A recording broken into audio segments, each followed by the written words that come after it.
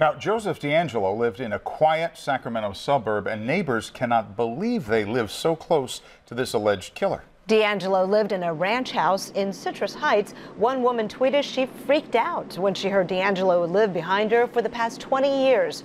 One couple told the Los Angeles Times that they watched a documentary about DeAngelo just 2 weeks ago. They said if something so horrific can happen so close to you, anything goes. Now, Joseph DeAngelo is accused of committing a number of attacks in 6 cities in the Bay Area: Concord, Walnut Creek, Danville, San Ramon, Fremont, and San Jose.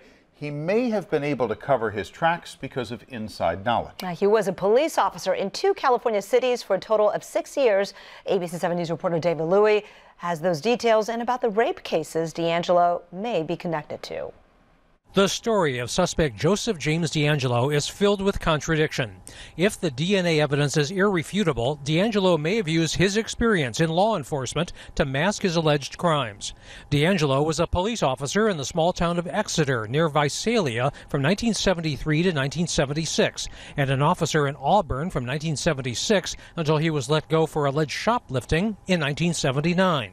And that is surprising, that somebody can compartmentalize their lives so well that they can be a police officer and one of the most notorious serial killers of all time. Keith Comas is co-author of a book about the East Area rapist case and webmaster of a site that details each of the crimes possibly linked to DeAngelo.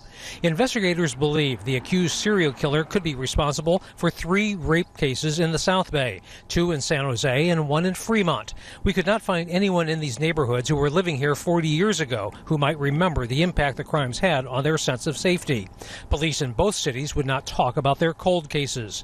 The crimes occurred in 1978 and 79, which would coincide with DeAngelo working as an Auburn police officer. There seems to be a direct correlation between the rape crimes stopping in Northern California and his dismissal from the police force, both of which happened in July 1979.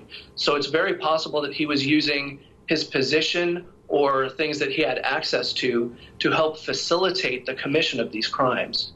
Inside knowledge of police work may have worked in his favor.